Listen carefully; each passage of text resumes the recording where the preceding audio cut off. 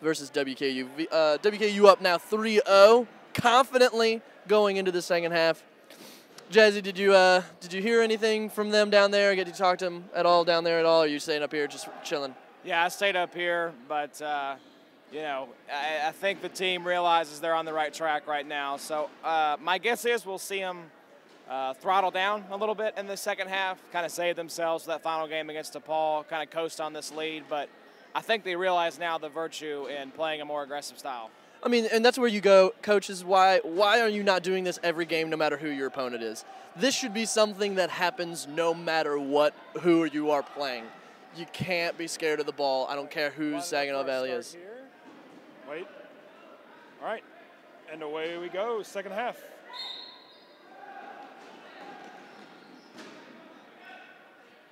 And that was Bosco, number 8, getting out number 37.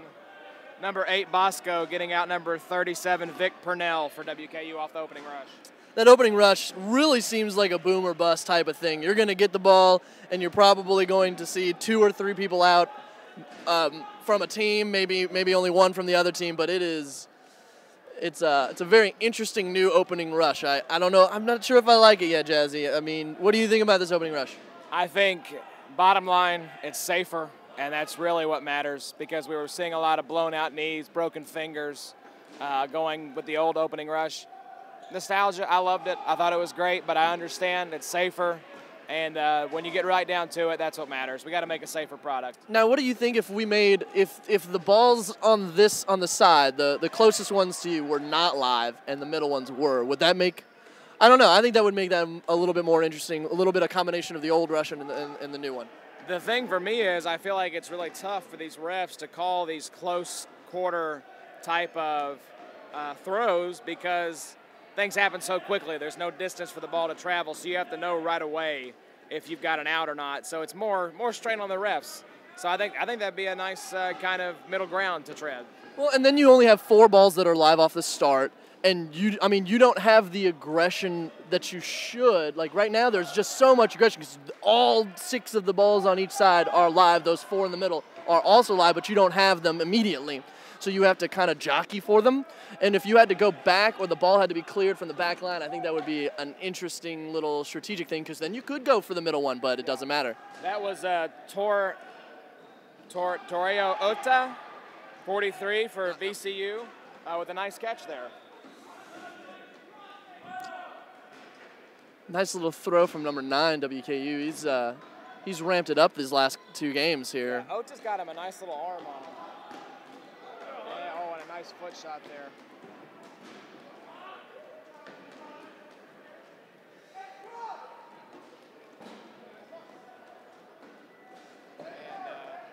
And yeah, Mark Antaz, I believe. Antaz. Yeah, the 69 is their really good thrower. That was number 13. Nick Taylor, that went out a shot to the foot there just a minute ago for VCU.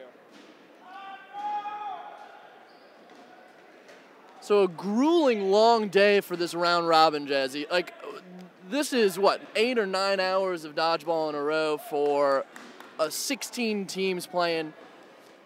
I mean, is there a specific way to like prevent you from crashing and burning for the second day? Like, I just remember my arm. I had to ice it after every single game. I think, obviously, you try to rest your players, get rest for all your guys. Like we said, kind of throttle down in the second half of games that you know you have in hand. And it's a grind. I mean, you find out who the Warriors are on day 2. And the thing is, like, you want, like, those tough games, like Saginaw Valley, you want to play your hardest because you want to show people that, hey, you want to get a good position for the tournament the next day. So you have to play your hardest sometime during the first day, and this is where we're seeing WKU just kind of go, okay, 3-0 right now. We just don't. I would actually give the ball to some of my lesser throwers right now and save number 44's arm for tomorrow. I would let him be like, hey, you're blocking now. I want you being a blocker. I want you to work on catching. And I'm not seeing that from WKU because I think they really want this victory, and they really want that confidence. And I mean, DePaul's going to be that's not a cakewalk of a game for WKU next. It's not a pushover. DePaul actually beat WKU earlier this year, so Yeah, WKU's got to save themselves, and this is where I think WKU will have a little bit of an advantage over a more offensive team, is they rely so heavily on catching that they will be a little fresher. And when those arms are really, really sore and those fingers are hurting and cramping, guess what? Catching will still be just as efficient for a team like WKU tomorrow. So that's where you do see their style of play have an advantage. Absolutely, absolutely. Oh man, I would. My fingers would be bleeding by day 2 just because of the amount of pressure that you're putting on with the grippy throw and the friction that causes. Not fun. Alex over here being our cameraman, doing a great job, I might add. What do you? How you feeling about this game, man? I don't know. Western's actually not doing as good as I would have thought. There for a minute, it looked like they were going to end up on the bad side of a player swing. But I agree. I think Jazzy was right. It looks like they are kind of winding down a little bit. They're still doing some pushes here, but you see they're not running back to the midline. So I think this is a comfortable strategy for them. Again, their day is not even halfway over. They've got 20 minutes left in this half and then 2 full games. Maybe, Jazzy, could you give us your thoughts on the next 2 games for Western? Because I know they're playing DePaul, and, oh, that's it? Never mind, that's it. All right, this is their 3rd game. I'm dumb. I was going to mention something. Number 15 in the middle. I know you guys, it's kind of hard to read their numbers on there, but right in the middle, he's dead center. That guy right there. He was doing something really cool, and I don't see Andrew Fisher. He's doing something very cool that he's not doing now because he has a ball. But if you put your hand behind your back, even without a ball, you force the opponent to think that you might have one. And if you can convince all of your team, if you get them practiced enough to where every single person has a hand behind their back at all times, and you never know who has one of your 5, 6, 7, 8 balls at a time, it can really throw the opposition off, and it can make you do some pump fakes, and you can jockey for balls when you don't even have one in your hand. So it really gets you good position, maybe more ball control, and intimidation factor, because anybody on your team can have a ball, and I was seeing number 15 do that for a second, and he's kind of stopped that now, but it's a really cool little strategy that you can do if you're playing some dodgeball at home with your kids or something. Yeah, even if you don't have a ball, you can definitely make people believe that you do, and it's that hesitation, that second of doubt that will allow you to save your teammate from being hit, will allow you to get a loose ball on the court. I've said this before in another broadcast, that Brett Rice is one of my favorite players ever for WKU. Called him the honey badger, because he just didn't give a you-know-what. If a ball was up near midcourt, he was going to pump fake and basically get that ball no matter what the other team was wanting to do. So I always admired Brett for that kind of tenacity and courageousness to go up there and say, I'm getting this ball and over my dead body, or you're taking it. Adam Martin did the same thing, man. He did not care one bit about. Yeah, I think Adam Martin was born without any kind of fear. You know, it's really fun. I get to play dodgeball every once in a while with my students. I'm a middle school teacher, and I get to do the exact same thing because they know I can throw the ball. And we're playing with little foam things, so it's not this type of dodgeball. But as soon as I put my hand behind my back, they always have to guess whether I have a ball or not, and it's a fear, right? And you keep them guessing, and the opposition will get trumped. Sometimes you will have a ball, and then you get them out because they're like, no, you don't. It's that bluff game like poker. It makes things much more difficult for you to, like, if you pretend to be weak, they're gonna think you're weak, and they're gonna capitalize on it. If you pretend to be strong like that, they're gonna be worried. Yep. Alex, do you think they're gonna finish this game strong? I mean, they're looking like we're doing some acrobats here with number 18, but. We're on the Italian Stallion court. That was a jump Felix Peroni himself would have been proud of. No, I mean, you say finish strong. I think that this is a definite win for us. It's just, I would be cautious. I can't believe I'm saying this, but I don't want to see them play aggressively right now. Their next game against DePaul is going to be a big one for them. So there's no sense in wearing themselves out. This is a good time. I noticed you were talking about number 15 earlier. I noticed when he was still on the court, he was almost always giving up a ball and working on his catching, working on his moving. That's what everyone should be doing. Work on the things that will be really important in that DePaul game. Don't wear yourself out making these big cannon throws trying to win a game that's already won. So. And we're joined in the booth again by Andrew the Survivor Swanson. Swanee, give us your thoughts so far on WKU versus VCU. Very quickly. Pretty good. Thank you so much. He has a 2-word vocabulary from Swanson. Very good. Ooh, Ooh, did that hit him? Number 3, did that hit? Okay, all right, hit the ball. Yeah, All right.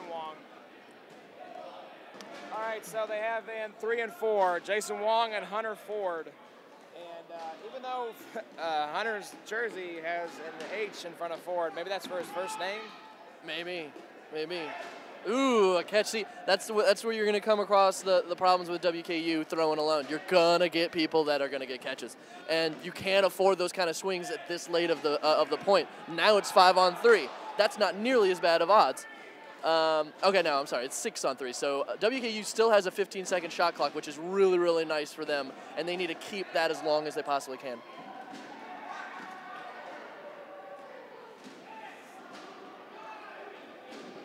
Doing a little switcheroo on us. I think Jazzy's going to go check out the possibly the UK game, which is now looking like UK is winning at least this point.